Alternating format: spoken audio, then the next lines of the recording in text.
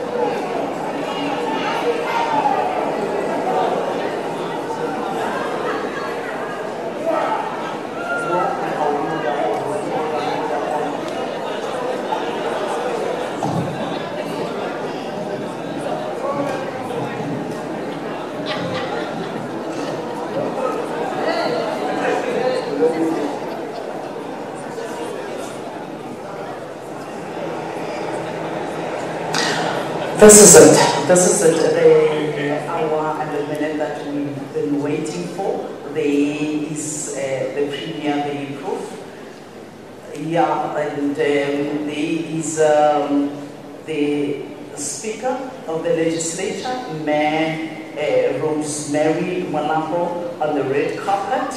And yeah, I wonder what is going on around the streets. How are they feeling? What are they expecting? What is it that they would want the Premier to say to them? What is the present that they expect the Premier to give to them as and when he will be delivering his very, very last State of the Province address? Doc, if you were a fly on the wall in that chamber, what is it that one thing that you don't want the Premier to miss, or you don't want the Premier to finish the whole address without mentioning it? Can I give you? I think for me, one is water scarcity, the energy crisis, unemployment, service delivery, corruption in the province. I think those are some of the things that, you know, the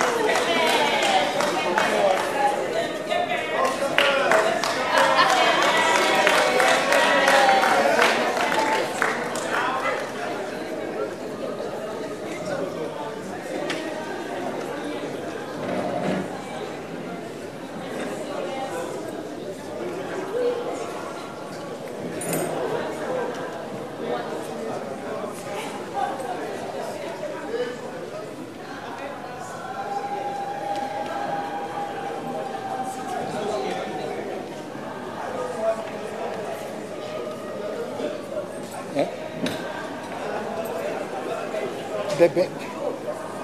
The bag. On the table. The bag.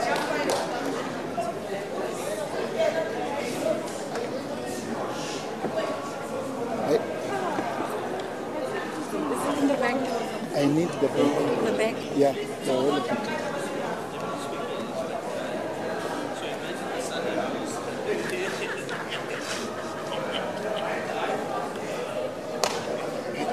Put it there. Put it there.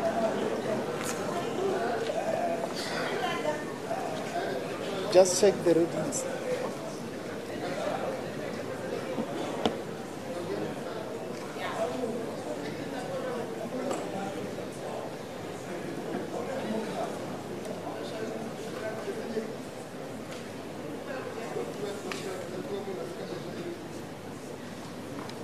Thank you very much. Good morning. Can we all rise?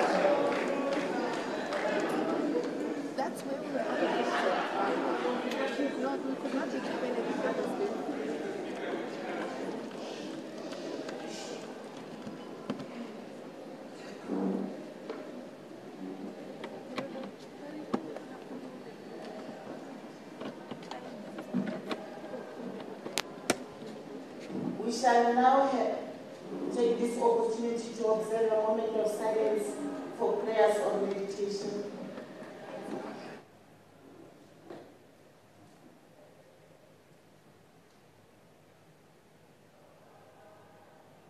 Thank you very much.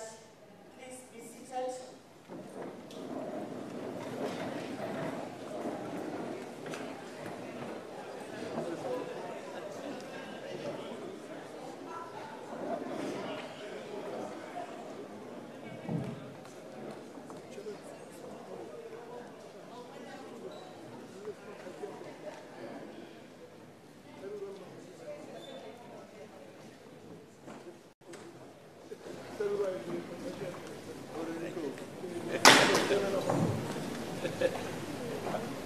Thank you very much.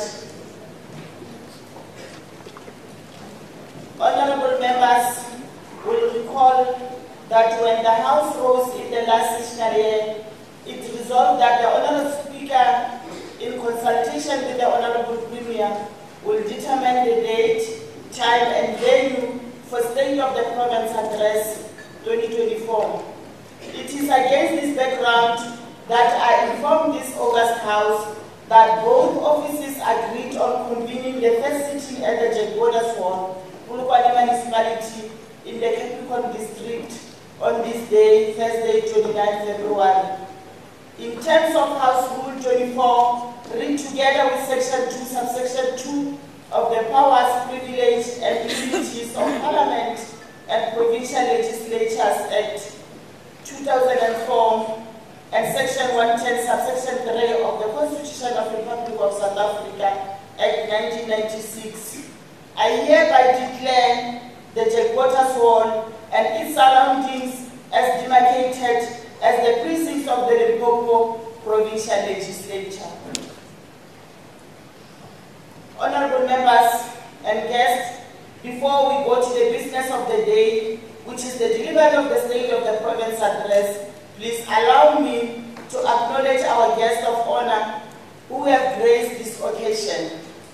I take this opportunity to first of all welcome the Premier of our province, Honorable Stanley Mathabatha,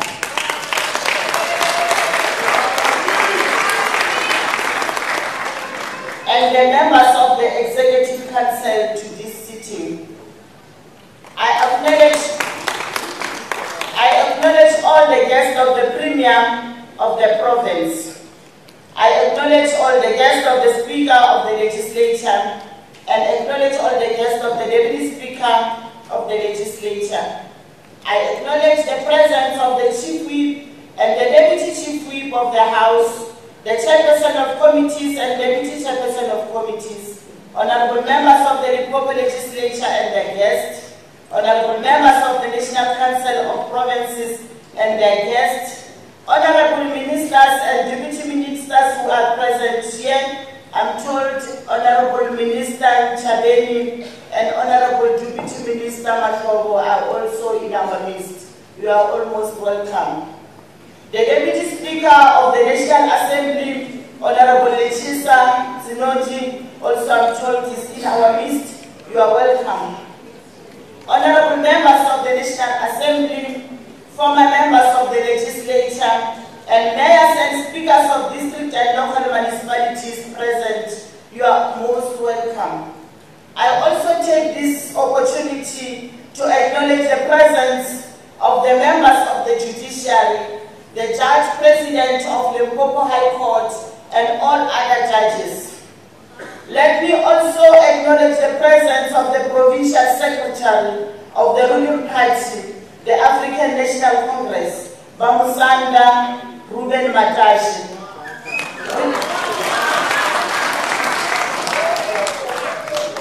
Representations. When entering or leaving the legislative chamber, honorable members and guests are required to bow to the speaker, and when they leave, they must do so quietly. Cell phones should be switched off or put on silent mode. Taking photos or selfies by guests when proceedings are on is not allowed. Those are but some of the basic rules which must be observed today.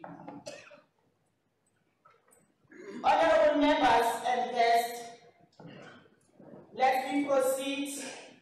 This sitting is convened in terms of Rule 13, Sub-Rule 1 and 2 of the Standing Rules and Orders of the Limpopo Legislature, in order to afford the Premier of Limpopo Province the opportunity to deliver the 24th State of the Province address of the Limpopo. Today is an extremely important and significant day for the people of Limpopo, and everyone is eagerly awaiting the Premier's address. I wish to take this opportunity to invite the Premier of our province, Honorable Mathabatha, to deliver his last State of the Province address.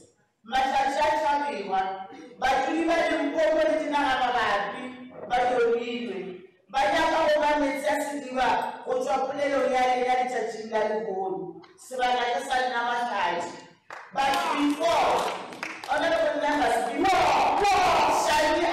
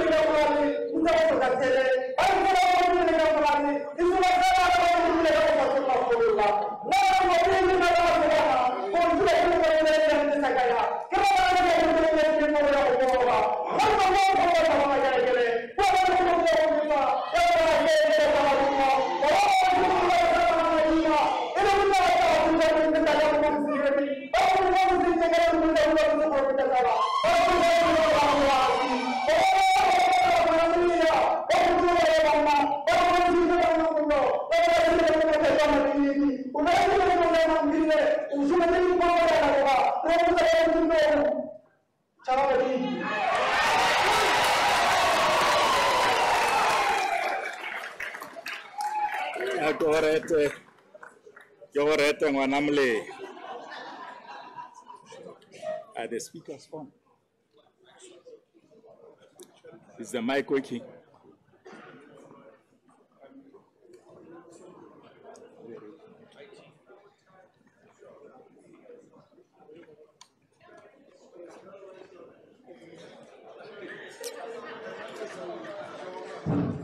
Thank you. Thank you. Speaker of the Legislature. Honorable Speaker, on a point of Honorable Rosemary Mulapo. Honorable Speaker, On a point of privilege. Deputy Speaker, Honorable Speaker. Honorable Stereke On a point Matibe. of privilege.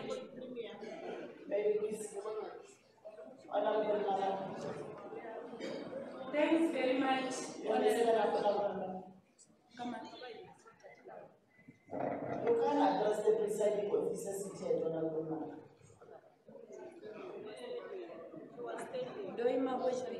Yes. Thank you very much. Honorable Speaker, I want to bring this on a point of privilege. Honorable Premier, with due respect, will you please, before you address this House, you take 10 minutes of your time, you apply Batubili principle. Principle number 4, which is the quotas. Principle number 5, which is information. And the principle number 7, which is redress. And then you go out and address the protesting people who are outside.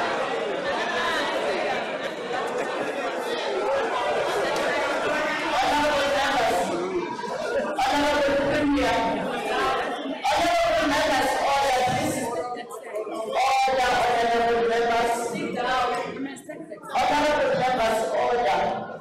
Honorable Premier, you may proceed. Off your mic. Thank you. Honorable Speaker, on a point of privilege, Honorable Premier, you may sit down. Honorable Mapuru.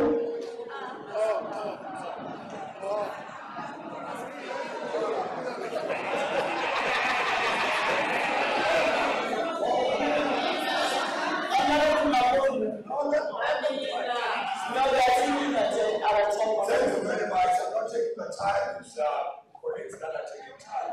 I'm going to make it how much, but I'm not going to waste your time. I'm going to tell this House that it is quite unfortunate that you are not going to prioritize our people outside there. And you believe that that the agency at present time will be placed in the answer. Honorable members,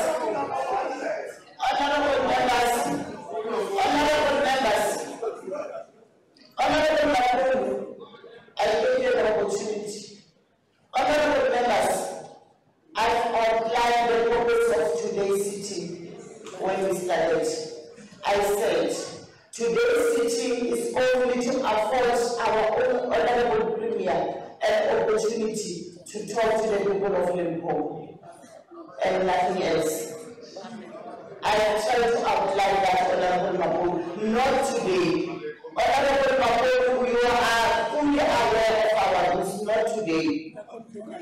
Today's sitting is only for the Honorable Premier's opportunity to talk to our people. Thank you very much. Honorable Speaker. Honorable Speaker. Yes. I think we need to be fair with the rules. As much as we agree with you on the rules that you have applied, but that does not take away the rules that are in the House, because the point of order is allowed at any given time.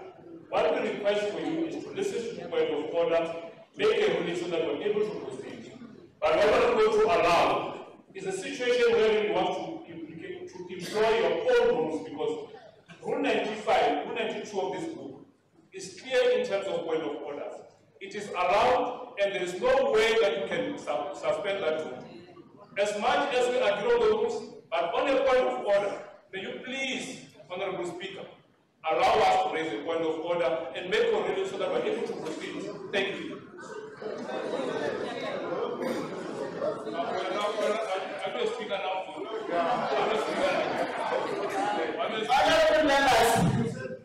Honorable members, I want to respond to Honorable Soga on the same rule 92.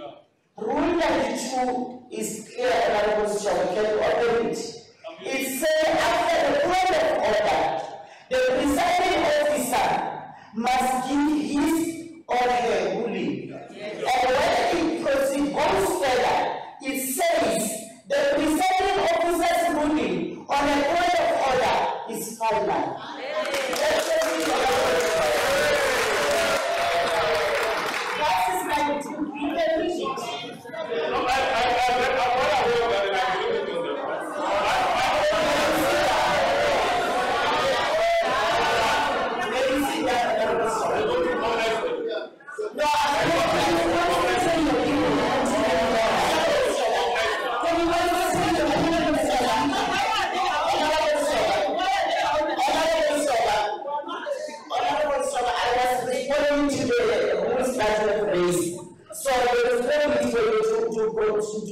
To follow up on the whole solution.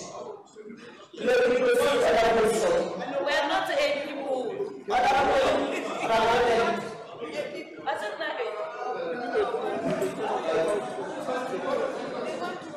Can you protect me, Madam Speaker?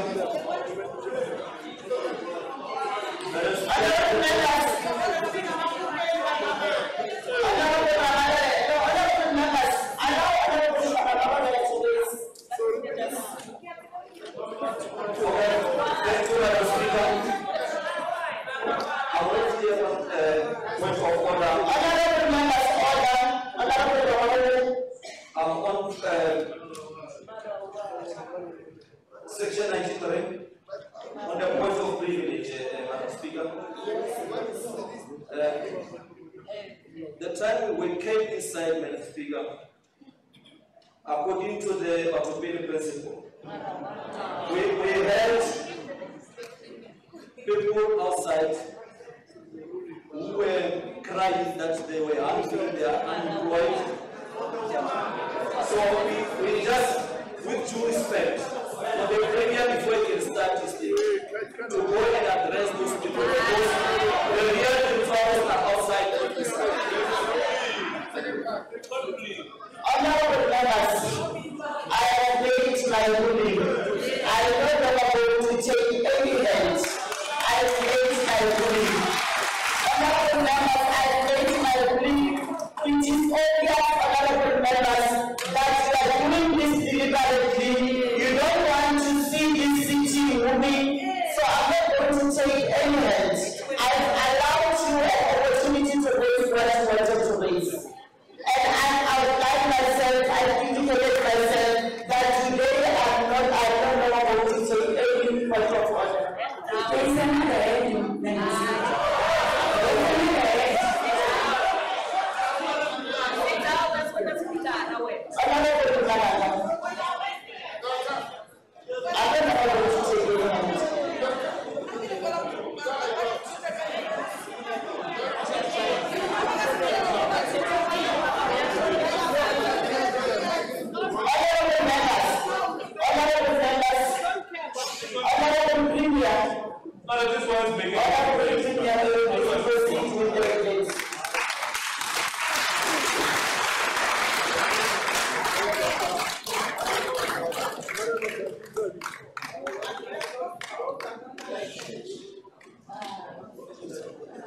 Thank you, Honorable Speaker of our legislature, Honorable Rosemary Mulapo,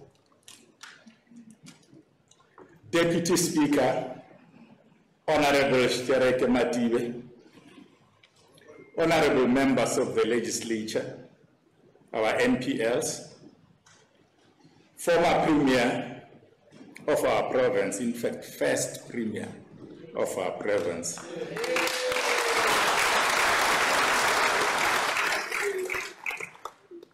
Premier Advocate Mwakura Mahlodi, Deputy Speaker Ntatele Chisa Tsenuri of our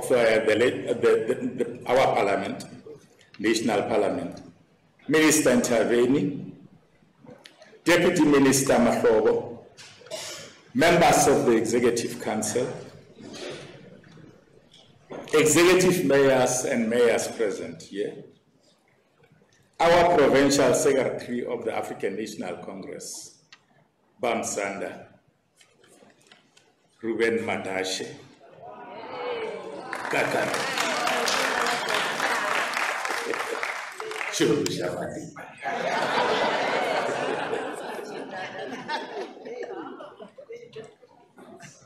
leadership of the ruling party, the African National Congress, leaders of the opposition parties, chairperson of Limpopo House of Traditional Leaders, Hosingo, and your deputy, Pahle Khoshi Ramugudu. All our esteemed traditional leaders present here,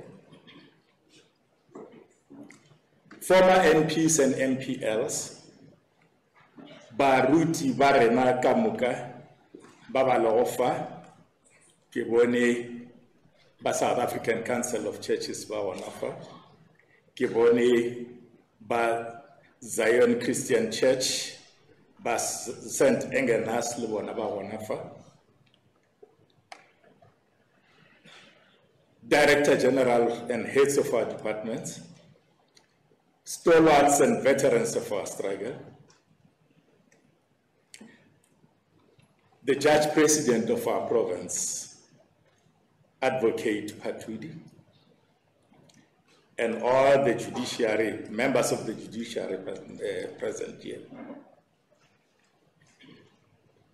Provincial Commissioner of the South African Police Services, General Thembi Khadebe, heads of our Chapter 9 and Chapter 10 institutions, the leadership of all our community-based organizations present here, youth, women, and other community leaders, members of the media, distinguished guests, the people of Limpopo as a whole, the people of Limpopo as a whole, which therefore implies that I'm addressing everybody in Limpopo now.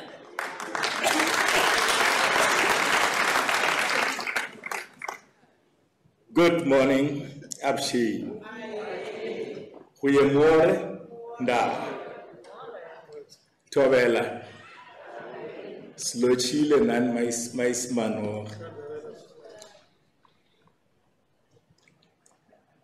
As I stand before you today, on this significant occasion of delivering my last annual State of the Province address, I am filled with a profound sense of gratitude and reflection. It has been an honor to serve as the Limpopo Premier since 2013, leading our 5th and 6th administration through their journeys and transformation and renewal. What is more profound is that our being here marks 30 years of democracy in South Africa. It has been an illustrious 30 years of responding to the needs and expectations of the people of Limpopo, altering their economic conditions, upgrading them, and affirming their belonging to this beautiful province and our country, South Africa. We are therefore reminded of the scenes that characterized the first non-racial, non-sexist, and democratic elections in April 1994. The journey of stabilizing and growing Limpopo over the years is the evidence of our commitment to good governance, sustainable development, including the provision of public goods and services. The amalgamation of 3 Bantustan governments and the Transvaal Provincial Administration marked a significant step towards unity and progress, Advocate Ramatloli. It laid the foundation for a single, inclusive, and integrated province. Consolidating Limpopo was an important part of nation building. It was a key strategy to dismantle the racial and ethnic divisions erected by the apartheid regime. We have gone a long way in fulfilling the constitutional mandate to do the following: heal the divisions of the past and build a society based on democratic values, social justice, and fundamental human rights. The journey we have traveled covers transformation and development in critical areas, such as the economy and the provision of public goods and services, like water, electricity, roads, education, health, and homes. Not just houses, but homes. Let us delve into some facts and figures that highlight the progress we have made since our hard-won April 1994 democratic breakthrough. The first democratic elections in April 1994 resulted from our liberation struggle against colonial and apartheid forces and their beneficiaries. It is surprising that sections of these categories still want us to go back. Those who are still saying it was better in Egypt. They spread the false notion that colonialism and apartheid brought about development and better life. Meanwhile, life for the oppressed was synonymous with living in hell. Our democratic breakthrough ushered in our current constitution. This was the first delivery following the first democratic election in April 1994, ushering in of this constitution and taking our people out of the house of hell. Through the constitution, we delivered fundamental human rights to all, regardless of race, gender, color, or creed. Please allow me to pay tribute to our heroes and heroines. I am going as far back as the kings and queens who led our wars of resistance against colonization. I salute the stalwarts who carried on from 1912, January the 8th, by leading our liberation struggle. Our message of heartfelt condolences goes to all the families who lost their loved ones, going back to the beginning of our wars of resistance against the heartless system of colonialization and apartheid. When we achieved our April 1994 democratic breakthrough, less than 30% of rural households had access to electricity. Today, honorable members, we have electrified at least 94.6% of rural households in Limpopo, marking a significant improvement in access to electricity. People in rural areas overwhelmingly depended on firewood to cook and using their three-leg cords. There was deforestation impacting trees and other plants, making them an important source of energy. Forgetting that we were also depriving ourselves from a very important source of oxygen. Now that we have given our people electricity, forests have risen in various areas that were affected, thanks to our massive household electrification program. In healthcare, it is pleasing that we currently have 476 clinics in Limpopo. 216 of our healthcare centers, that is 45%, operates 24 hours a day.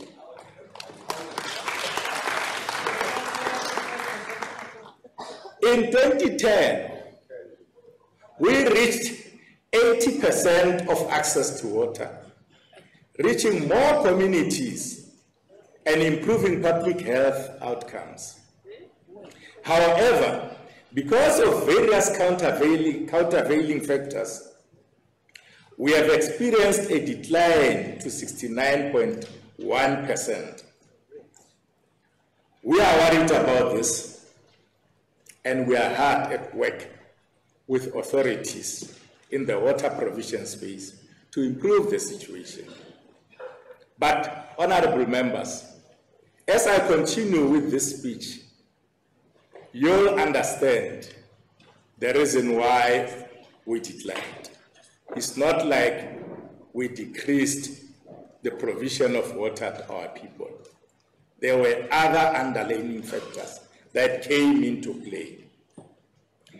It is important to note that we have improved access to sanitation to 63.1%, up from 26% in 2002, and up from a far lower baseline in 1994. Our tarred road network has significantly expanded since April 1994.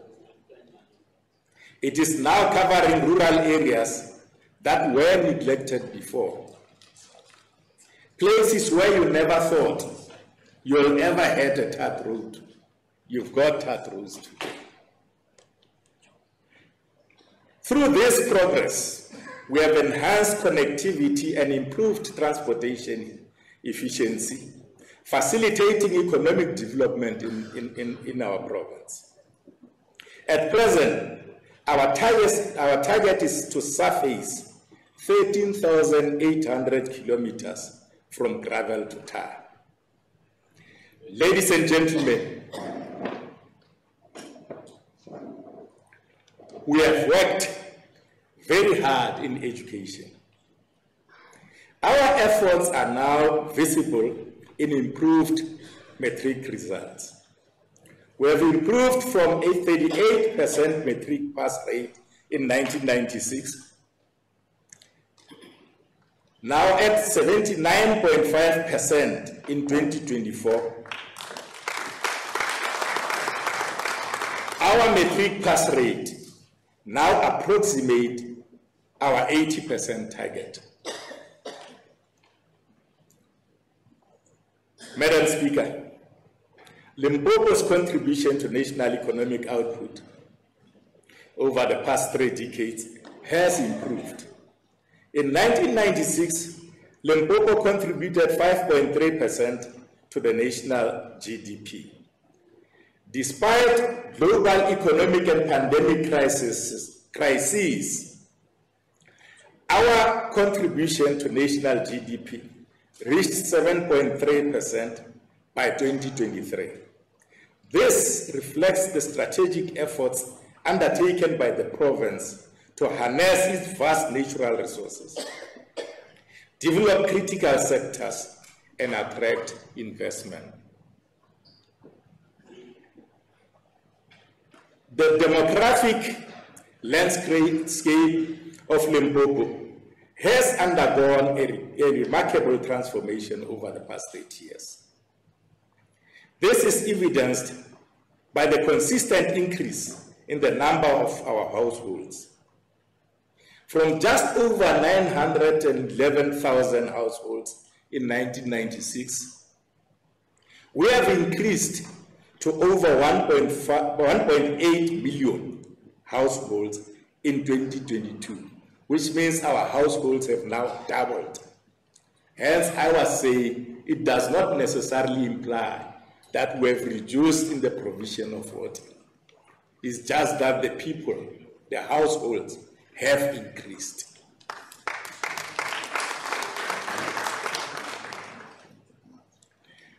This substantial growth in households highlights Limpopo's growing population. We have now reached over 6 million people according to the latest census. Our population growth underscores our evolving socio-economic dynamics and governance environment. Particularly, it underlines the expanding demand for public goods, government services, and infrastructure development. The latest census report highlights Limpopo's economic growth, with various sectors contributing to employment creation and development. However, it underscores the importance of addressing the challenge of youth unemployment, as well as education and skills development.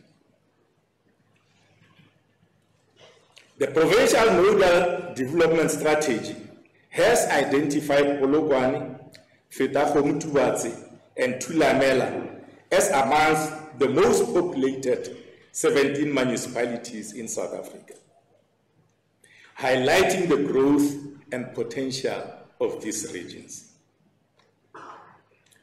Limpopo has established a firm role in food security in our country. 29% of our households grow food within their yards. This is a testament to the fact that we have an active citizenry in food production. We remain determined to support our people in food production. Together, let us build on the progress we have made, harnessing the potential of youth, investing in infrastructure, fostering industrialization, and promoting sustainable development. Surely, Honorable Speaker, ladies and gentlemen and honorable members, you will agree with me, regardless of party political affiliation, that we have made progress in addressing the legacy of colonialism and apartheid. We also all acknowledge that there is still a lot of work to be done.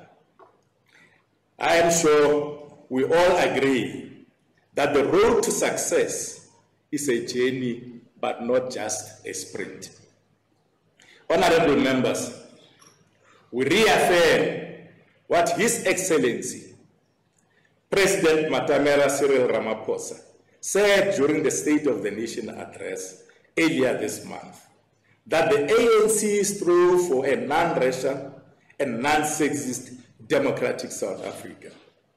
This government has transformed the lives of millions of our people. The President further outlined the challenges our country faced. Various events countervailed our march to prosperity. These include state capture and other forms of corruption, gender-based violence, global economic crises, and the COVID-19 pandemic. The President said, and I quote, "While each of these events has left its mark, our country has withered every storm. Yes, we have the scars to show, but in every case, South Africans have been resolute. We have not only persevered, but we have come back stronger and more determined. All these efforts have demonstrated how South Africans value the freedom that was won after decades of struggle. These ways surely reflect the journey we have traversed since 2013, when we took office as the 5th administration. In 2013, Limpopo was at a critical juncture. 5 departments were under national administration. Confidence in our provincial administration was waning from our people. I can't forget what former MAC MEC Magazi said in our first meeting in that Executive Council in 2013, that Premier Che Dinyaka Ditabe. And she insisted that we should take a resolution that we must go to the churches, and we did exactly that, Honorable Shoka.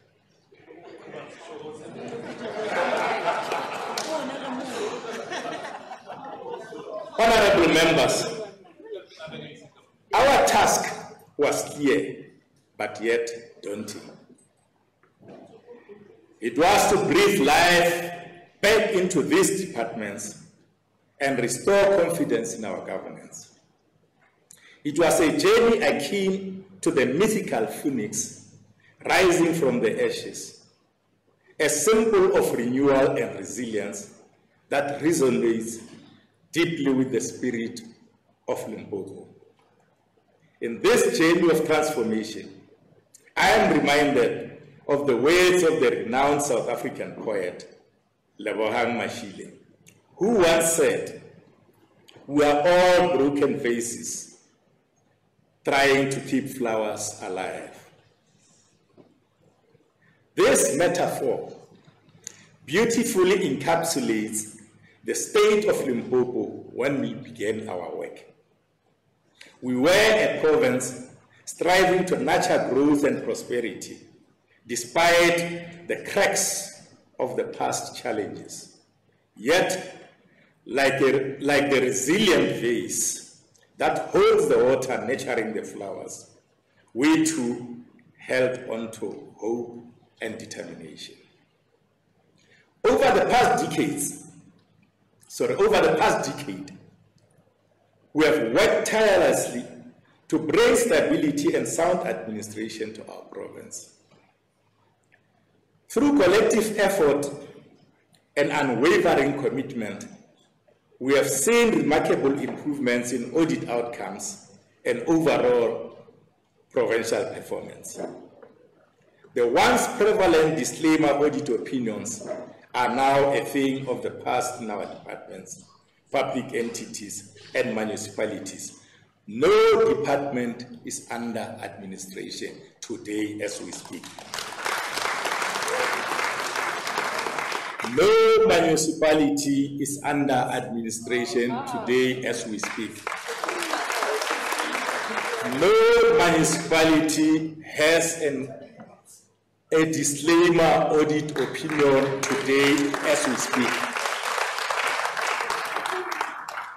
The story of Limpopo's renewal and development is far from over. It is a continuous journey, one that requires an active citizenry and the collective effort of every community and leader.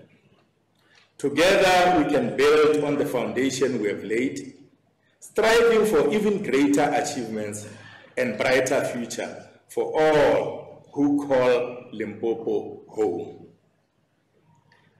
Our trajectory towards a Limpopo that we all yearn for is taking shape during an unfavorable, harsh global reality.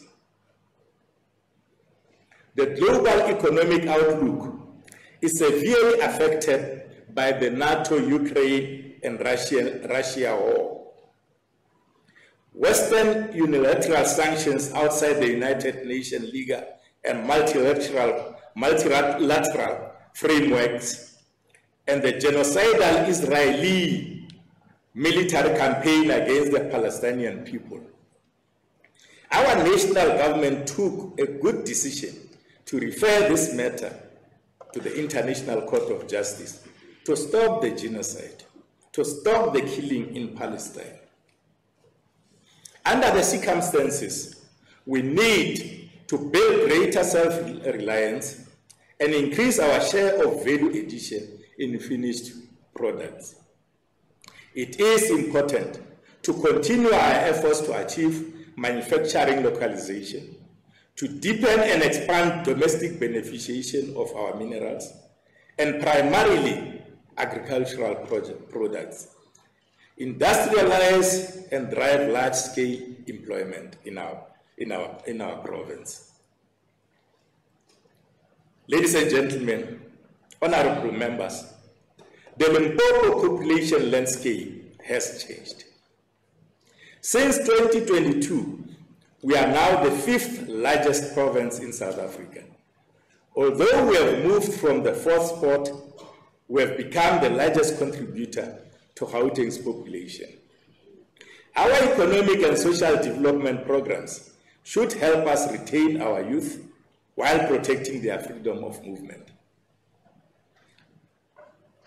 Democracy has brought about many shifts. More people stay where they want to.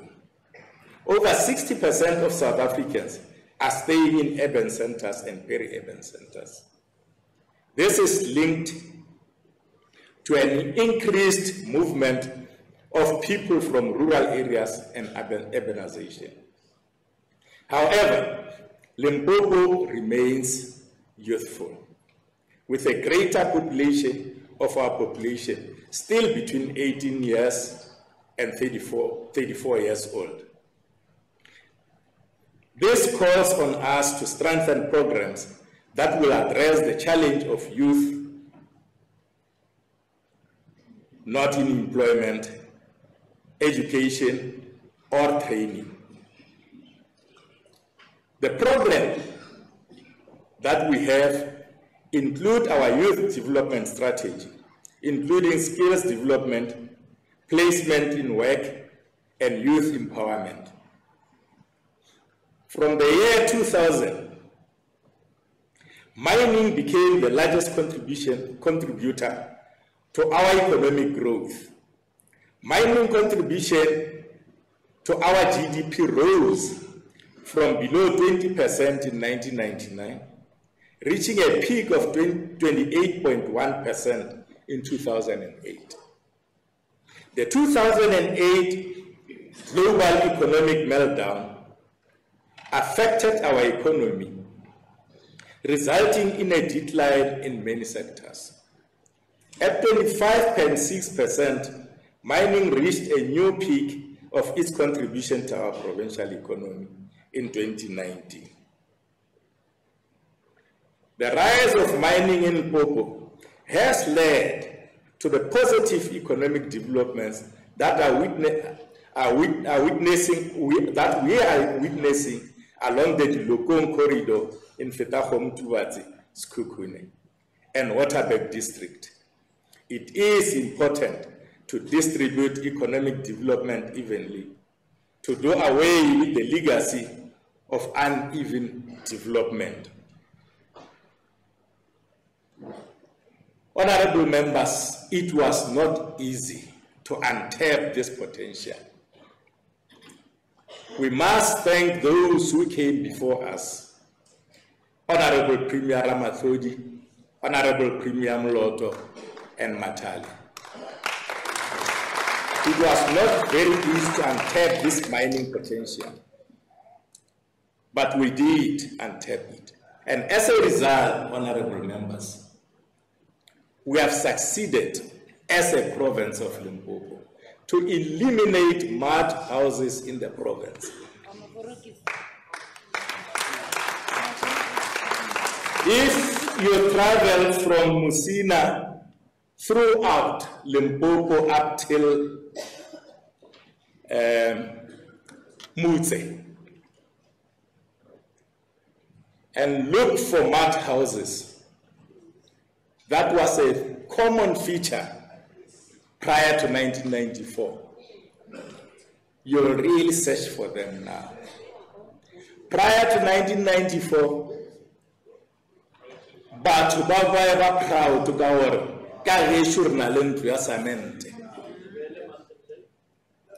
today, you've got houses in this province which are an equivalent of houses that you find in big cities, thanks to this ANC government.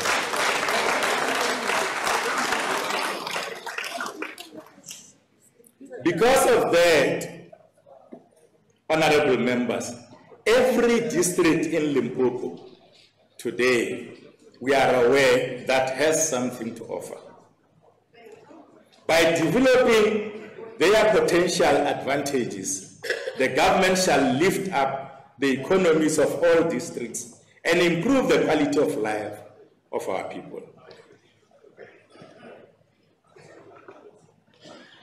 We are products of hope that see in the building spring leaf upcoming summer harvest.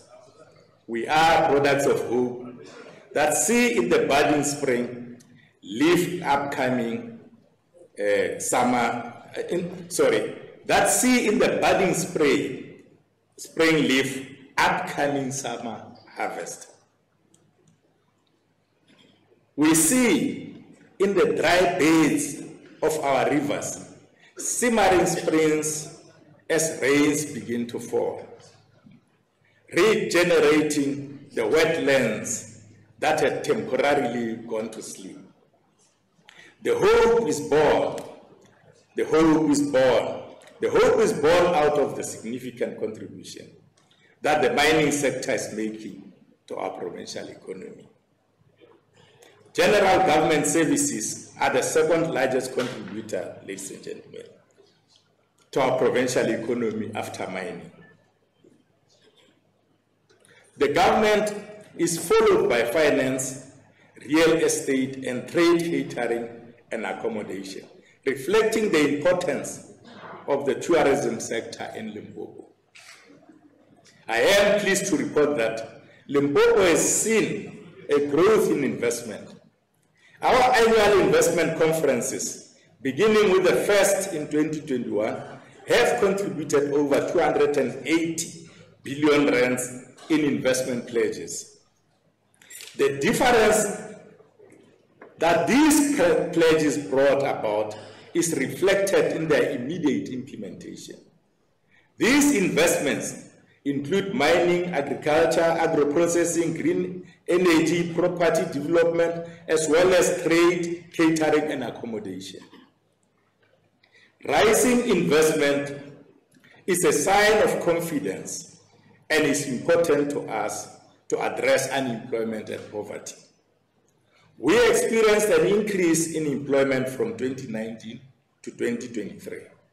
Limpopo is in the top 3 provinces that have shown rising employment. Although we lost 40,000 jobs in the last quarter, we have created 182,000 jobs in 2023, making us the second largest province in job creation.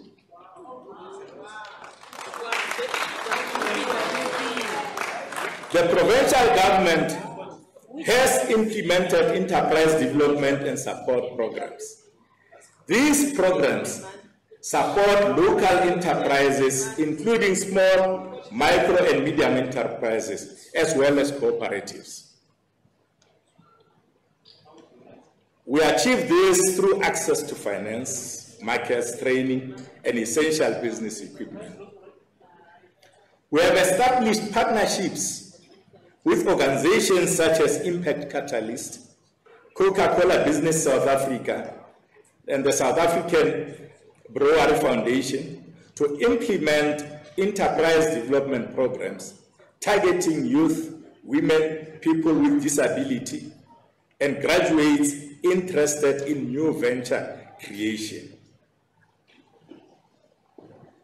Madam Speaker, in August 2023, the provincial government of Limpopo took a significant step towards regulating the liquor industry by enacting the Limpopo Liquor Act number 9 of 2009.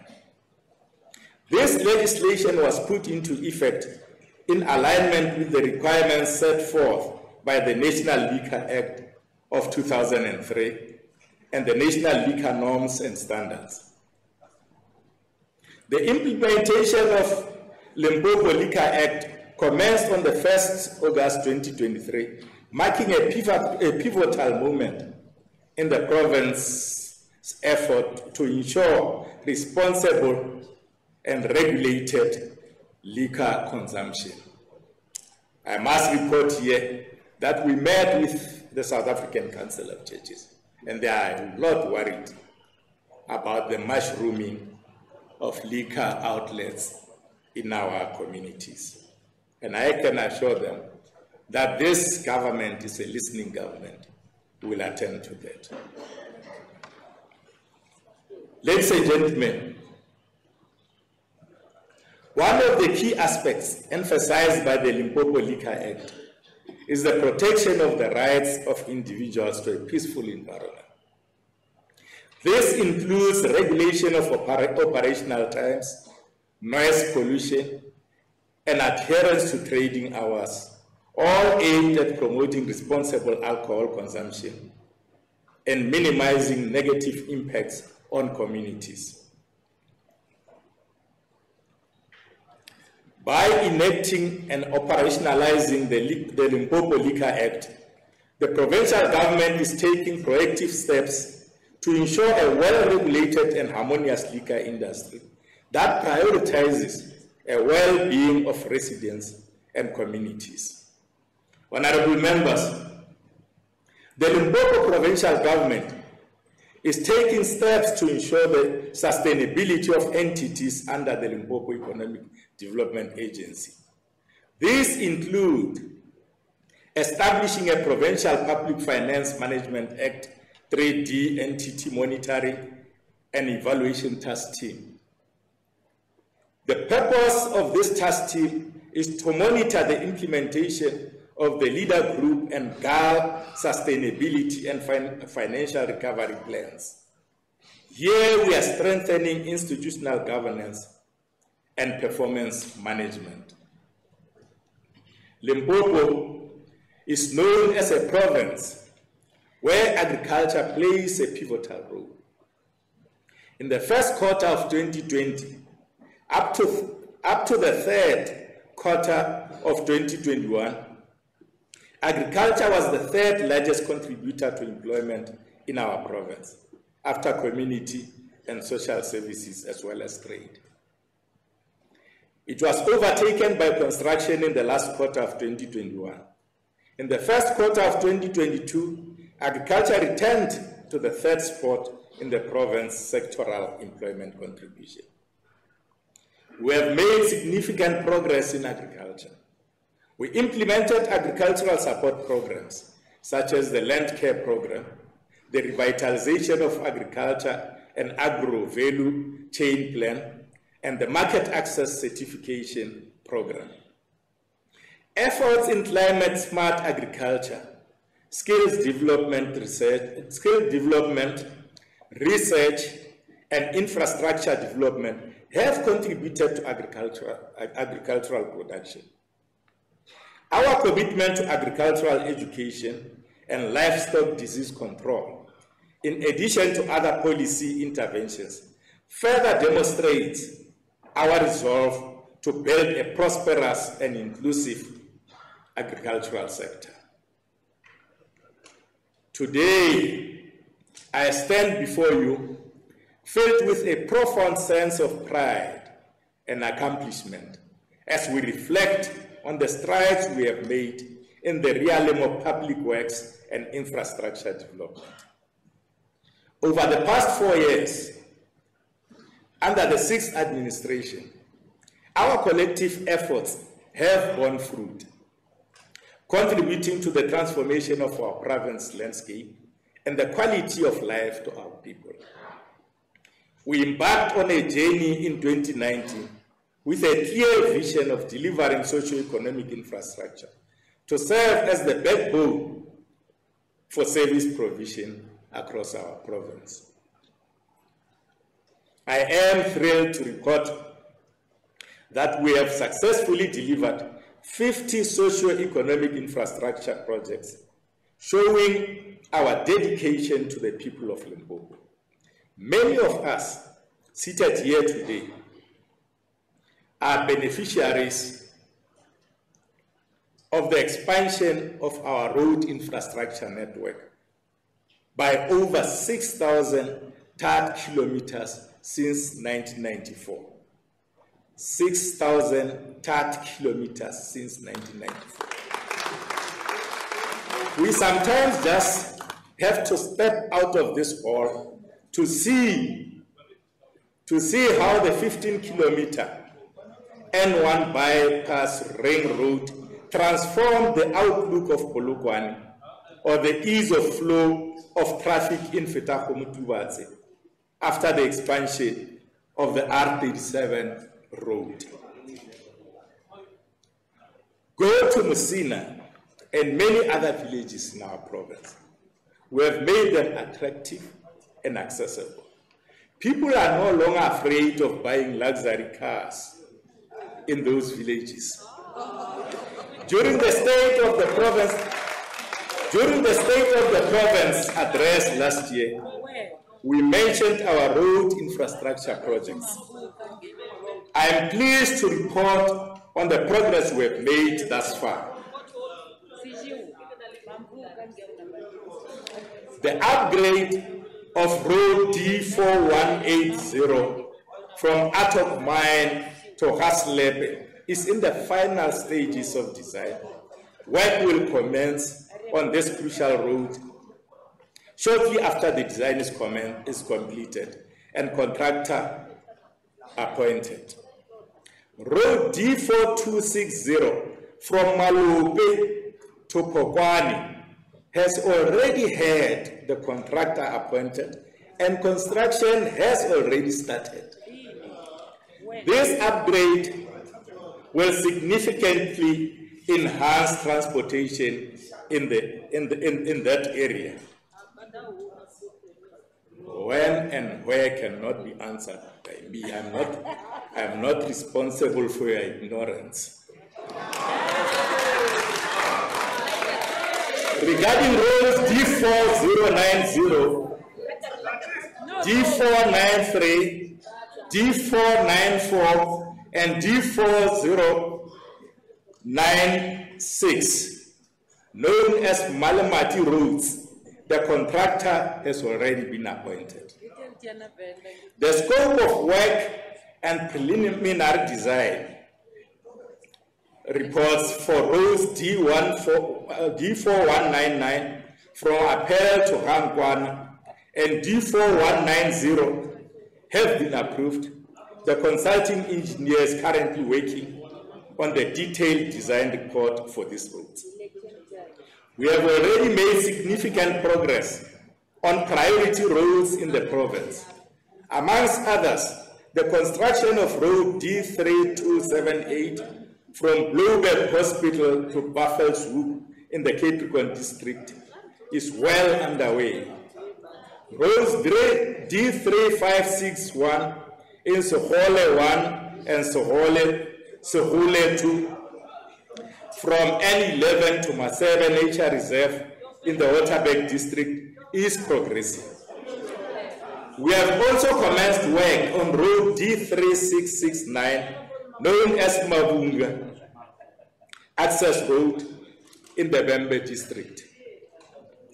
Road D3734, also known as the Tatama in the Mobani district, is currently under construction. The construction of roads D3436, D3428, and D5007 in Haramshwane, Harammetwane, and Haramkokwana in the Capricorn district is progressing well. Similarly, the construction of road D3248 from Tapane access to Nwametwa in the Moban district is underway.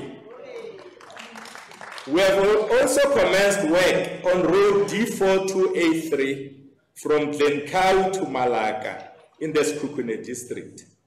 The construction of road D3671 from Musekwa to Maranikwe in Bembe district is progressing. Similarly, the construction of road D4109 from Mamatonya to road D885 in the Capricorn district is underway. We have created employment in all road infrastructure projects where construction has begun. The Kamaleka, I think this answers that journalist who once asked me about the performance of RAL. Is RAL still having money? Is RAL still building roads? These roads, all of them are built by RAL, Road Agency Limpopo. The Kamalekan Steelport Bridge, situated on Road D2219, connecting to the R555 in the Sekhukhune district, is a joint effort between Road Agency Limpopo and mining companies in the Fetagomotubats municipality. I am pleased to announce that this project has achieved a 35% progress and is on track for completion in November this year, 2024. In the Waterberg district, Road Agency Limpopo has entered into a memorandum of agreement with Northern Platinum, securing 41 million rands in funding entirely provided by the Northern Platinum. This initiative aims to enhance a bridge and upgrade a 3-kilometer stretch of Road D2357 connecting to Road 511. Having commenced in November 2023, the project is presently at 32% completion stage. The project is to be completed in August 2024. In the Mopani district, Road Agency Limpopo has signed a memorandum of agreement with Palabora Mining Company to rehabilitate and upgrade Road D3786 in Mashishimale and Road D4424 in Lulekani, with a combined value of 205 million rands. Road Agency Limpopo and the mining company have agreed to contribute 105 million and 100 million respectively. The project will commence in March 2024, aimed to be completed in September 2025. Additionally, we have allocated resources for road maintenance and rehabilitation. This will improve the overall quality of our infrastructure and contribute to the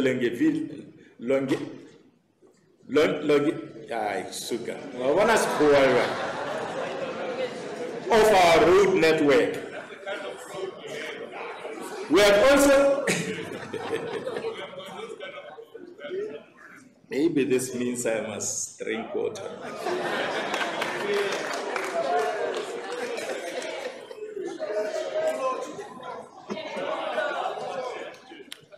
We have also given 19 roads to be maintained by South African National Roads Agency Limited to leverage on its capacity. Thanks to Minister Chikunga. Education saw remarkable progress with the completion of 12 schools that had been devastated by severe storms.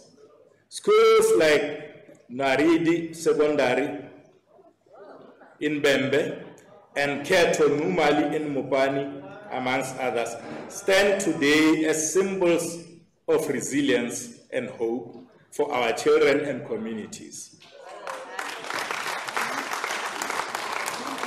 Our cultural heritage and governance structure were also strengthened with the delivery of traditional council offices, including the recently completed offices of Karapahlelo, Bakweni ba Matlala, Davana, and Bakwena ba Matsepe traditional councils. In our quest to promote culture and knowledge, we have completed new library facilities in Seleteng, Mavalane, and Ranimide. We have also embarked on the construction of 4 new libraries in Chaulu, Sekhukhune, Botshabelo, and Vleefontein. Our commitment to public safety and agriculture saw the implementation of the Limpopo Traffic College projects and the construction of agricultural service center offices. Healthcare infrastructure received a significant boost with upgrades to laundries at various hospitals and the construction of new medical facilities, ensuring that our communities have access to quality healthcare services. We have refurbished the Skumansdal Museum and the Toando Government Complex. Through these projects, we have created over 21,800 work opportunities, empowering women, youth, and people with disabilities. As we look to the future, we remain committed to our infrastructure development agenda. Just last week, we have conducted sword training on the site of the Limpopo Provincial Theatre. This construction will unearth new talent and position our province as a key player in the creative arts economy. I am sure that our artists will really appreciate this. And I must announce here that we've got a number of them in this hall. We have got Master KG here in Tatembe. We have got Bo Pleasure. Pleasure is here also. We have got Penny Penny.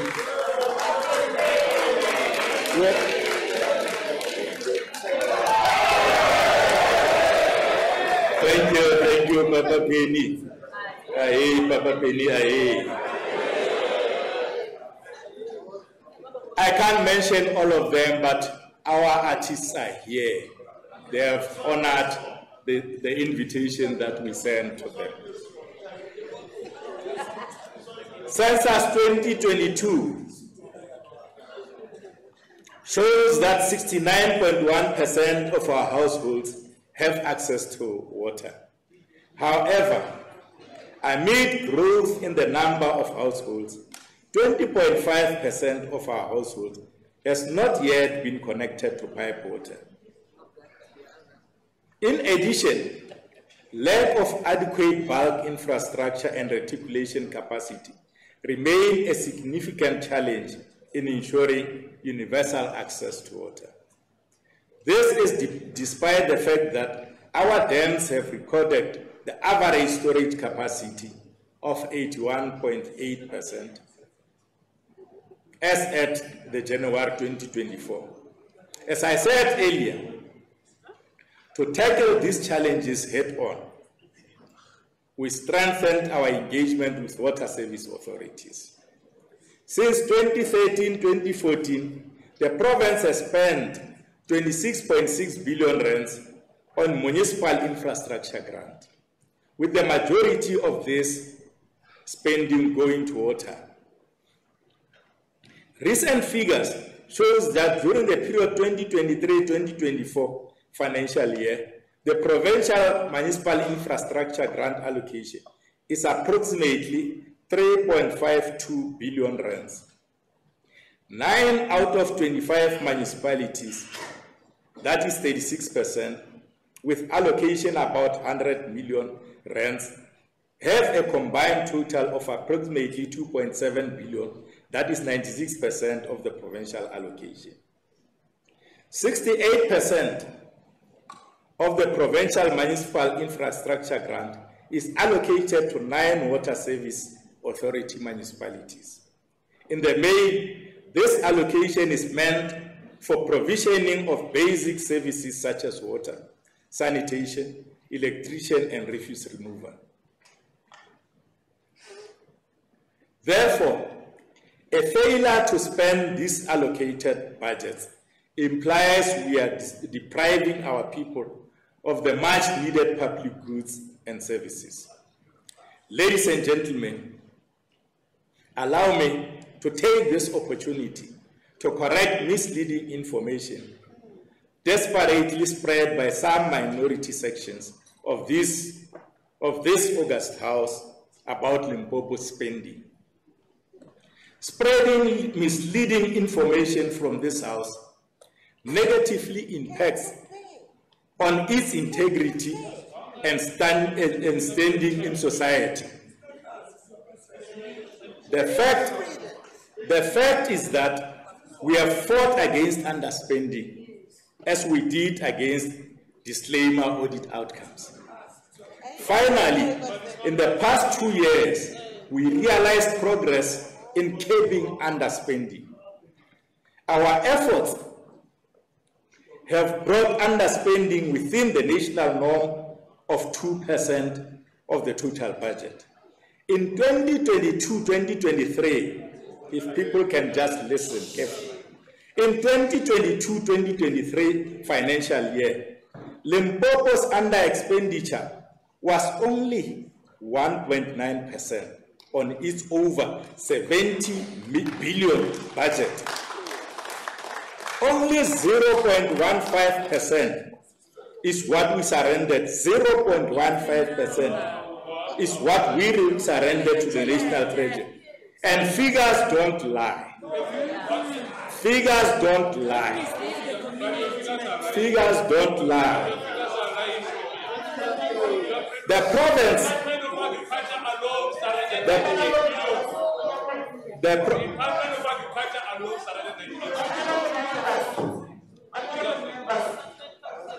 Honorable Mapoon, you are not allowed today to engage the speech of the Premier. You will be given an opportunity to debate on the speech. Not today. Not today, honorable members. Thank you, Honorable Speaker. Thank you, Honorable Speaker. The province has improved spending, resulting in receiving an additional, listen carefully, resulting in receiving an additional 250 million rand this year for human settlement grant. Guess where we received it from? National Treasury. National Treasury, I must say this in English, but you can speak.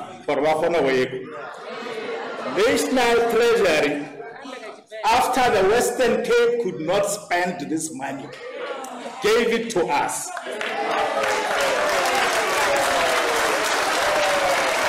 From the Western Cape.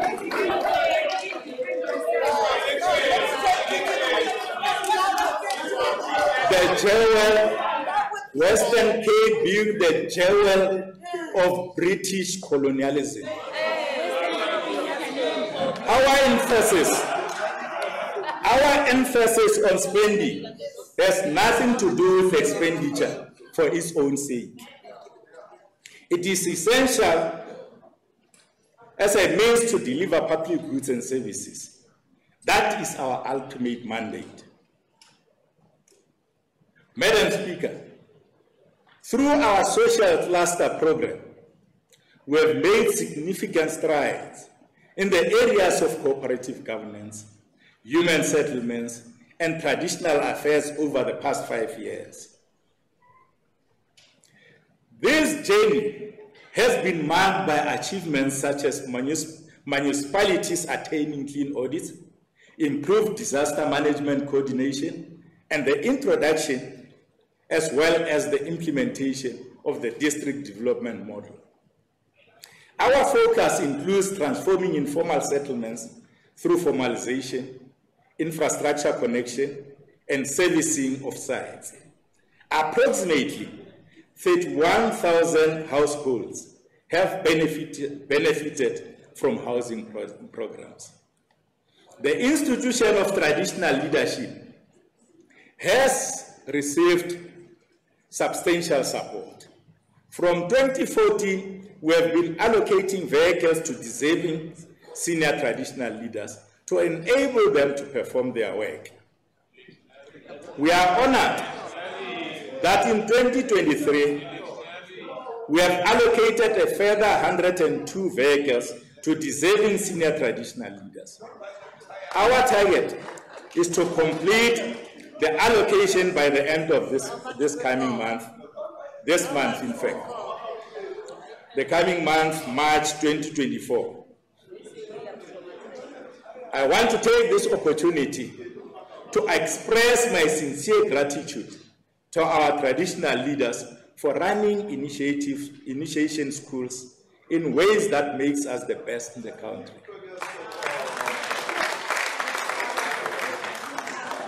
We wish the 2024 initiation season a great success characterized by zero death. Working together with traditional leaders as the custodians of our culture and heritage, the provincial government will clamp down on illegal initiation schools. I still urge traditional authorities to find a lasting solution to matters of succession and dispute resolution on their own. As the government would like to stay clear from being entangled in disputes arising from traditional leadership succession, the government does not identify senior traditional leaders to recognize.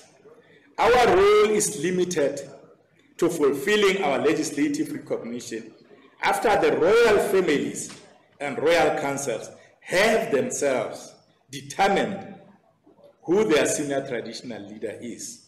Ours is just to recognize.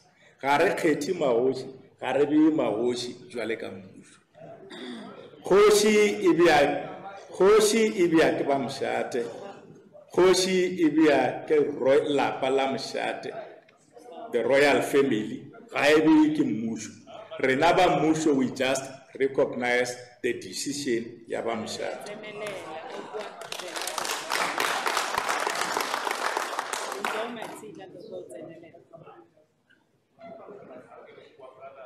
The journey towards a better future for all residents continues, with a strong emphasis of governance, development, and community well-being.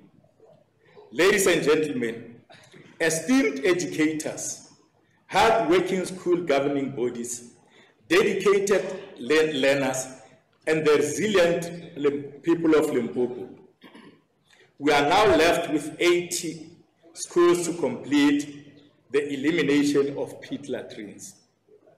From 380 schools identified in 2017 as having inappropriate sanitation, this to us is a notable progress. Our sixth administration carries pride in offering the best results in the 30-year history of Limpopo. In addition to the commendable improvement in the matric pass rate of 2023, we have realized and increased the bachelor passes. We don't just pride ourselves with quantity, we also pride ourselves with the quality of results.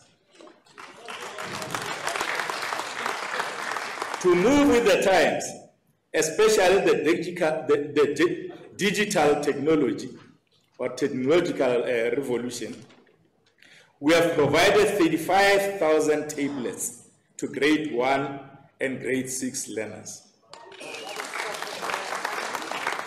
This initiative goes far beyond the gadgets. It equips learners with digital skills and prepares them for the evolving demands of the modern economy. By implementing digital technology in education, we are ensuring that our learners are well prepared for skills of the future. Currently, Limpopo boasts 23 focus schools comprising 15 technical high schools and 8 agricultural schools. Our approach ensures that each district in our province benefit from hosting a focus school. We have graciously received a donation from China earmarked for the construction of an engineering and technical high school. A dedicated task team is now identifying a suitable site for this pivotal project.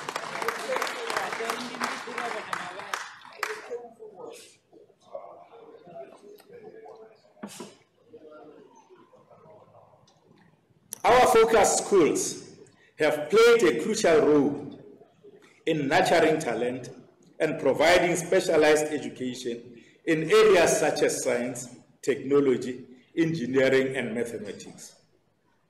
Our aim is to develop these schools to serve as centers of excellence, empowering our learners to excel in their chosen fields and contribute meaningfully to society.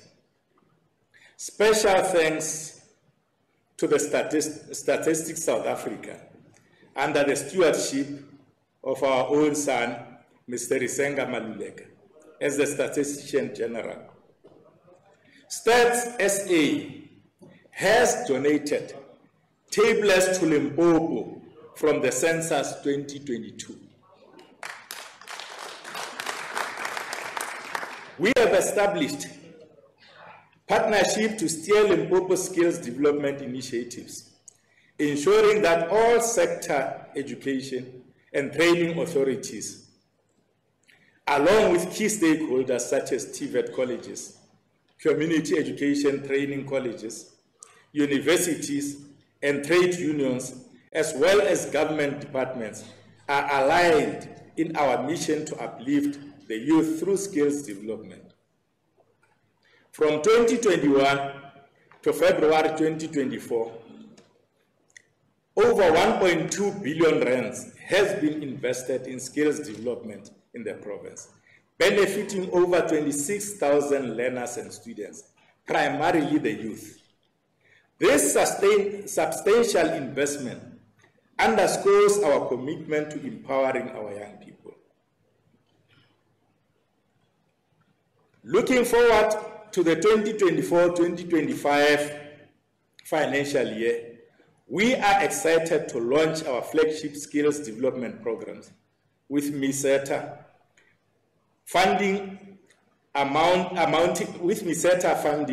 amounting to approximately 137 million rands. This is huge. Remember, this is free money. It's not from our equitable grants. These programs, and thanks to Minister Nzimande, these programs target 960 learners across various critical sectors, including apprenticeships in motor mechanics, diesel mechanics, mechanical fitting, welding, and electrician trades. The MISETA supported program also target artisan recognition of prior learning for 70 workers and learnership for 250 learners in new venture creation. It further targets support for 10 small, micro, and medium enterprises, as well as cooperatives in product standardization and technical capacity building. It includes short skills development programs for 130 workers in solar installation. This initiative is crucial for skills development, youth empowerment, and employment. Honorable members, our path has been marked by significant milestones that have shaped healthcare in our province. We have made remarkable strides, particularly in reducing the HIV positivity rate amongst the 15 to 24 years age group from 1.9% to 1.3%. This surpassed our target. Our antiretroviral therapy has expanded, ensuring broader access to HIV treatment. Our efforts in TB treatment and maternal health care have positioned Limpopo as a provincial leader in these areas. Our infrastructure development efforts have been robust as well. We have commenced construction of the Limpopo Central Academic Hospital. We have commenced construction of the Limpopo Central Academic Hospital. I would be surprised. Such a huge achievement. The construction of the Limpopo Central Academic Hospital reflects our dedication to expanding and modernizing our healthcare infrastructure and training of healthcare professionals, including the much needed specialists. The impact of this hospital will be profound, offering state-of-the-art healthcare services and serving as a hub for healthcare training and research. The upgrading of Siloam Hospital, as well as other healthcare facilities, will improve the provision of healthcare in our province. The acquisition of 566 ambulances in the current financial year will enhance our emergency medical services, underscoring our commitment to provide timely and efficient emergency care to our people. Remember, honorable members, what we said in the State of the Province address, I think it was of 2016, talking under correction, that we will buy 50 ambulances every year. And we have been doing that without failure. Yes, without failure. This year alone, we bought 566 ambulances.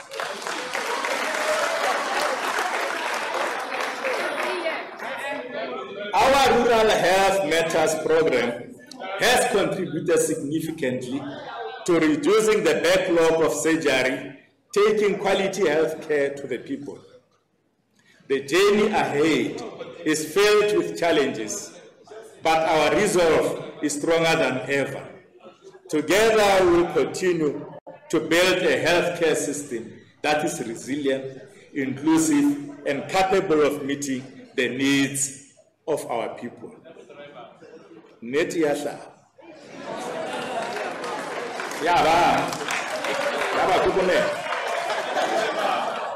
Our commitment to the healthcare and well-being of our people is unwavering.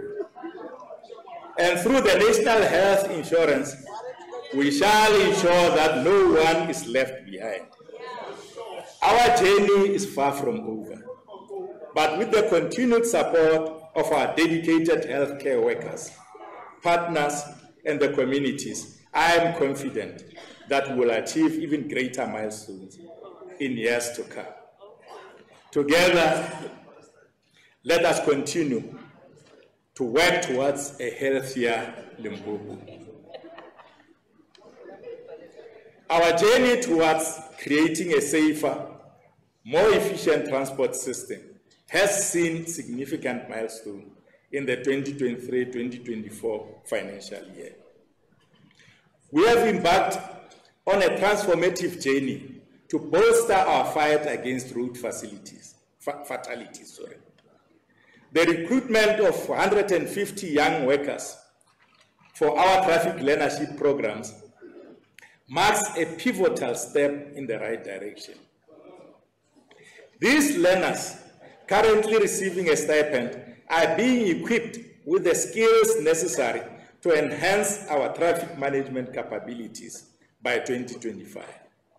This initiative addresses the urgent need for capacity and opens opportunity for our youth. We have reinforced our commitment to road safety through the appointment of 274 road safety ambassadors. Deployed across all our 5 districts, these ambassadors play a crucial role.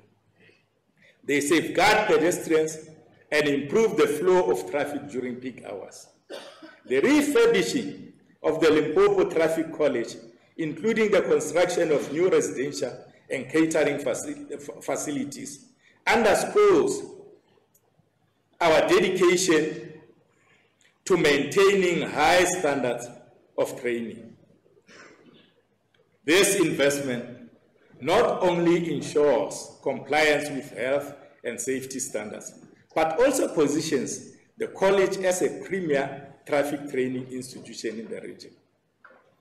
The Shovagalula Bicycle Project distributed 2,197 bicycles to learners in rural areas over 5 years to promote non-motorized transport. This has an added spin-off of a healthy lifestyle. Our journey towards a safer, more efficient transport system is ongoing. Ladies and gentlemen, our commitment to the well-being and care of older persons has been unwavering. Through our efforts, 533 older persons now have access to residential facilities, and 13,665 benefit from community-based care and support services. We have championed the rights and well-being of persons with disability, providing care for 294 people in residential facilities. We have ensured that 3,514 have access to services in protective workshops. In fighting HIV/AIDS through social development programs, we have trained 750 implementers on social behavioral change and provided psychosocial support services to over 10,000 beneficiaries. Our family preservation initiatives have engaged approximately 74,000 family members in services, reunited 219 members with their families, and facilitated the participation of over 29,000 in parenting programs. Through the expanded public works program, we have created over 1,500 work opportunities. We have empowered vulnerable individuals and communities with 7,200 households gaining access to food through our food security programs. Together, let us continue to build a brighter future for the people of Limpopo through social development. Madam Speaker, since 2013, the provincial government has made significant progress towards building a capable, ethical, and developmental state. As part of this crucial imperative, we committed ourselves to fight against corruption in government, wastage, and mismanagement of public funds. During the State of the Province address last year, we gave a report to this August House on the progress we have made working together with the Special Investigating Unit. In addition, we are pleased to report that we are also working together with Chapter 9 institutions, such as the Public Protector and the Human Rights Commission. For those who do not know, these are the institutions which which have been established by the democratic government since the 1994 democratic breakthrough. They were never there during the colonial and apartheid regime. Hence, corruption was so concealed under apartheid. This ANC government introduced the Hawks, introduced the SIU, introduced all these Chapter 9 institutions, so that we should expose corruption, even within our own organization. The decision of this progressive government to establish these institutions was fundamental to ensure that the rule of law is adhered to.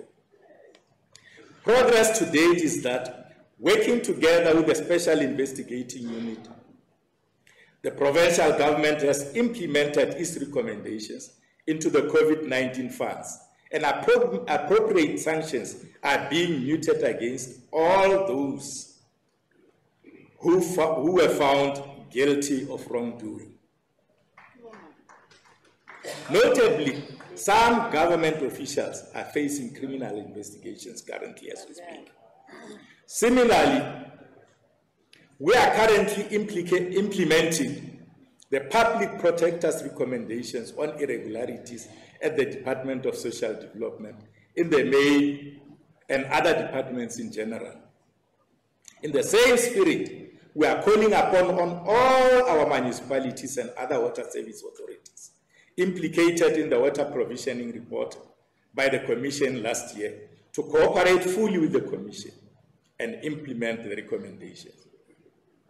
In the same vein, I want to send a strong message to all those in the public service, particularly those who are prone to commit corruption, fraud, and maladministration, to desist from committing those activities. Honorable members, during the State of the Province last year, we reiterated our commitment towards embracing and acknowledging the pivotal role played by our military war veterans in the struggle for freedom and democracy. This program of action has been under implementation since 1994. We know and we equally acknowledge that the plight of the military war veterans is the collective responsibility of our government. I am honored to report that the Provincial Interministerial Task Team, established by the Honorable Deputy President, is progressing with no hindrance. Similarly, we are pleased to report that our decision to mandate all MECs to put specific plans to support our military war veterans is being implemented. Furthermore, our government continues to provide educational and skills development intervention, housing and grants for all deserving military war veterans. We want to call upon all municipalities, honorable mayors, to do the same. Our resolve is guided by the imperative to implement focused interventions aimed at improving the living conditions of our military war veterans. We are precisely doing that once again, and once again, we dip our revolutionary banners in honor of all the heroes and heroines of our liberation struggle, who laid down their lives for the democracy that we are all enjoying today. Honorable members, I want to take this opportunity to congratulate Bafana Bafana on restoring our pride in the football fraternity by achieving a bronze medal in the 2024 African Cup of Nations. We are proud of the significant number of players in Bafana Bafana who came from Limpopo. I also wish to thank other stars who make Limpopo proud in other sports codes, arts and culture, both nationally and internationally.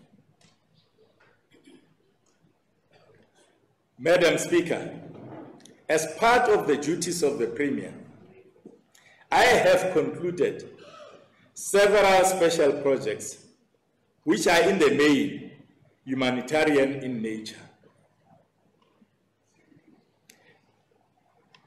I am pleased to report that since 2017, working with Good Samaritans, some of whom are within our midst today, we have recommended, or should I say we have recorded, enormous achievements. My special word of gratitude goes to everybody who contributed immensely towards initiating this robust program aimed at eliminating the imbalance of the past by uplifting the socio-economic conditions of the Limpopo residents. The Premier's special projects are commitments and pledges made by the Premier, and they have been implemented accordingly. I am pleased to announce the following special projects as duly completed.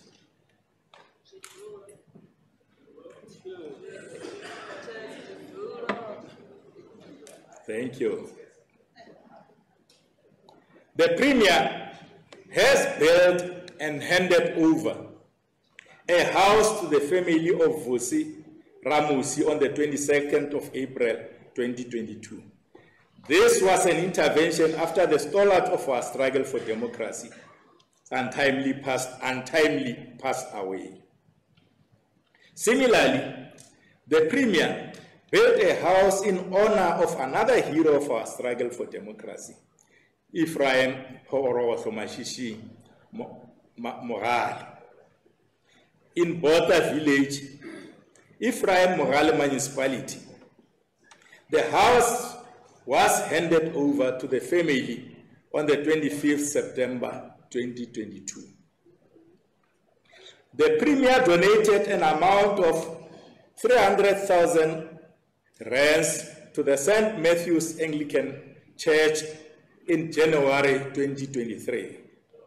In 2021, during President Ramaphosa's visit to Precious Ramabulana's house in Chukui village, Makado municipality, the President expressed a wish for a house to be built for the Ramabulana family.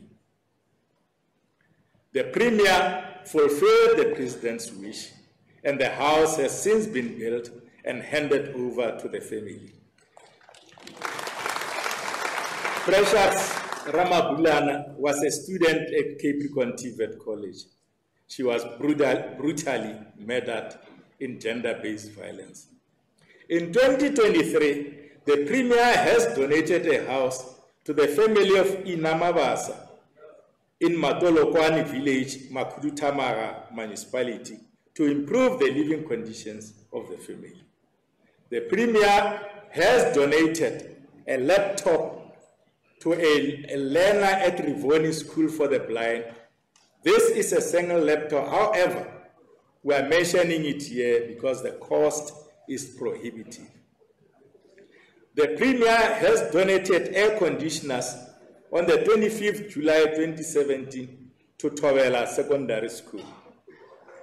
The Premier donated a complete set of school uniform to Gifilo Mukangwe and Khaladi Primary School, Mamune Village in Makudutamara local municipality on the 6th of April 2022. At Riboni School for the Blind, 12 state-of-the-art classrooms, girls and boys hostels, and a house for the manager of the facility have been successfully completed. In addition, the science laboratory and the administration block have also been completed in December 2023. As we speak now, the dining hall facility is near completion. The Premier also donated 34 laptops, solar system, and other facilities to Mafato Primary School in Mutete. The following honorable members, are outstanding premier special projects which are currently under implementation. 8 Southern Limb mining houses contributed over 127 million to the Malikana Bridge. The sword turning ceremony occurred on the 21 February 2023. Currently, the bridge is under construction, and upon completion, the long way to pass through the much used steel bridge will be a thing of the past. A memorandum of understanding has been signed by Sandral and RAL to build the Moria Interchange Bridge for the St. Agnes ZCC Church. We hope now this project will take off.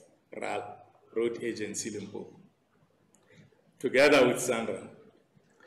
Sandral is completing detailed design of the project.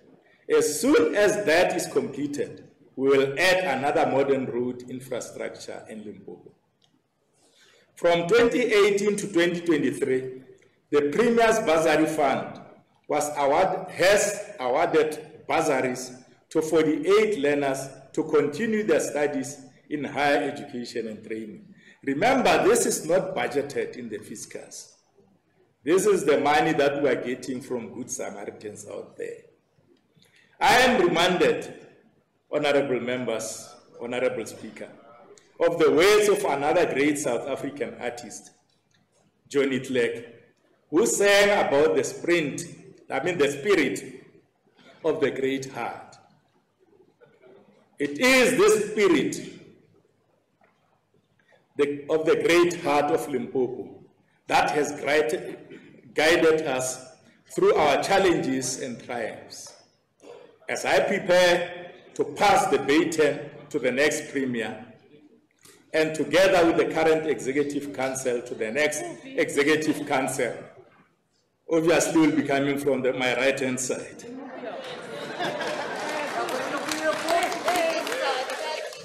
I am confident that this spirit will continue to guide our province towards greater heights. I would also like to send my words of special appreciation to the governing African National Congress for the responsibility entrusted to me as Premier for the past 11 years. The ANC did not bring me on board as a messiah, but my glorious movement brought me in as a servant of our people.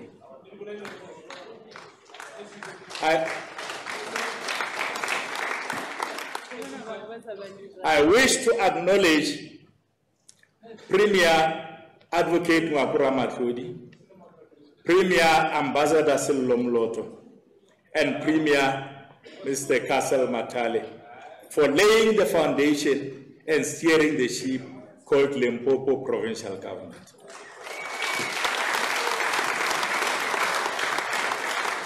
I also wish to thank the Honorable Speaker, the Deputy Speaker, and all honorable members of this august House. To all political parties which were represented in this august House before and now, I thank you for our relationship, which was both complementary and contradictory.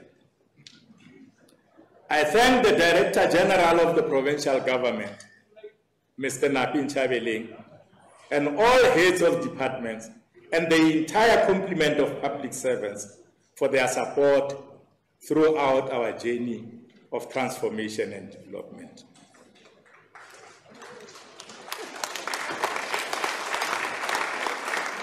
Allow me, Honorable Speaker, to also thank all staff members in the Premier's office.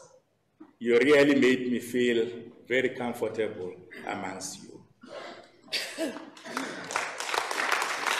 Honorable Speaker, I must single out this special person in my life during the administration, within the administration, for the past 11 years. Ntate Mohale Nchabeleng. Ke be ke tla ba kae tau ngwana go betsa ge re se ka ona.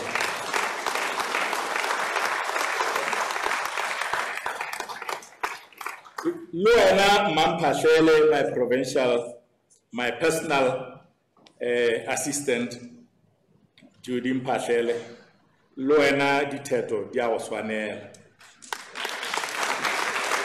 These are the people who welcomed me in 2013 when I joined government. And some will say, "Mara batho ba ba bereka le mathale. O ka se tsume ka mtjatša motho o mong ka gore o tlo re go re sada lo maweng." I have proven them wrong. Ke berekile le bona batho ba. Since day one to date, azaga ke re sada lo man. I also want to thank my protectors, most of whom I started this journey with. From 2011, Kontate Rani, Masiagwala, Stosa, Molokomme, Pasha. I've never changed them. It's Tommy Lelobona from start to finish, and they've been so loyal to me. And all of them, I inherited them from Premier Matali, Asaka di Luman.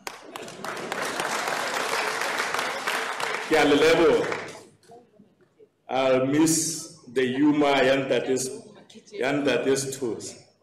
You know, there is a road between Marapiani College and Dane Plus. That road, 3.5 kilometers of that road came Mpumalanga, and about 4 kilometers Limpopo. But this part of Mpumalanga was always very clean, well looked after. So it was serious problems. So I would say, Chief,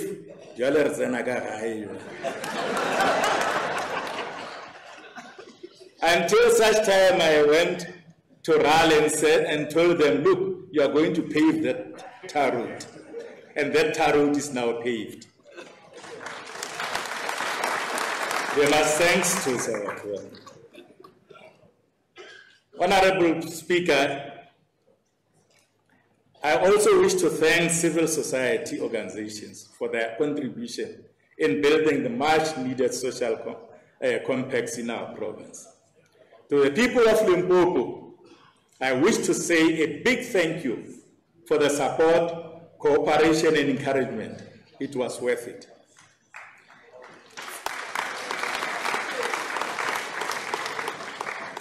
Finally,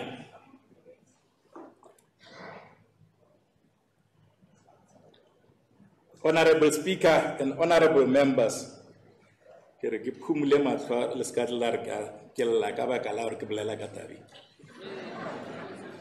finally, I wish to pay special tribute to my late wife, the Lady of Limpopo, Margaret Mathabatha.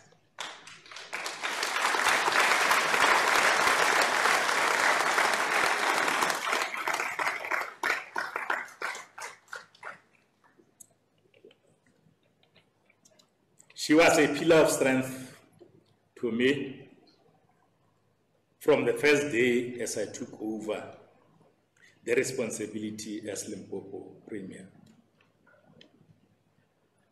Matlotlo, your support was not limited to my responsibility as the Premier. You are also a dependable ally, a beautiful wife, my comrade, a caring mother to our children, and a pillar of strength to the impoverished, a gender-based violence activist, and a darling to my family, relatives, and the people of Limpopo. With your due diligence, of course, I wish to dedicate this speech, Honorable Speaker, to Mathabatha. May her beautiful soul rest in peace. With these words, I say thank you to you all, Limpopo, for your trust and your unwavering spirit. It has been my greatest honor to serve you.